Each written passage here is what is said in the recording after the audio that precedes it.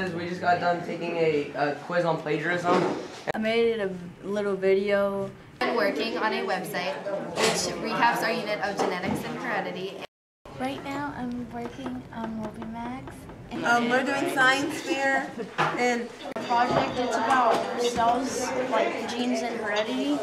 I've been using the app Subtext and I love Subtext. It's engaging. You know, any student with a tablet in being able to research or complete a project or complete an assignment through a framework like Edmodo just gives the student a reason to be engaged. Teachers find that they're using the tablets to set up a variety of formative assessment measures, and so they're using different platforms for that too, and all of that helps to engage students. They're very much on board with the engagement.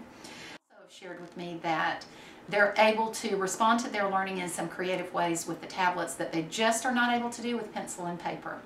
One example of that is that there is a class that has set up pen pals in another country. They're actually completing their project using a variety of skills across different content areas through this pen pal relationship. So right now I'm coding and it's pretty cool. I mean, I'm using different types of blocks and assembling together to make a code so I can destroy this pig from the Angry Birds. And yeah, see, as you can see, I have put repeat block and move forward block. And I am moving.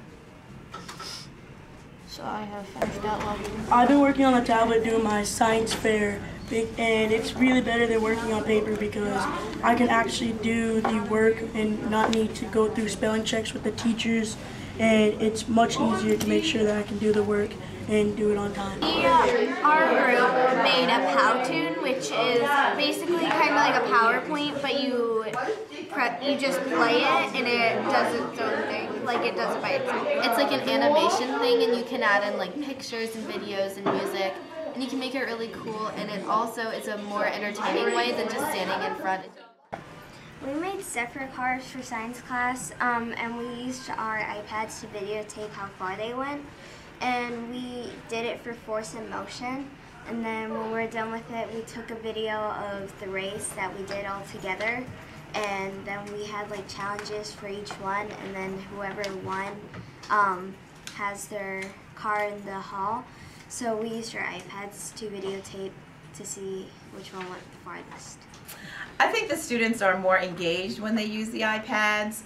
They are creating things instead of just spitting back information that they've read or using a worksheet.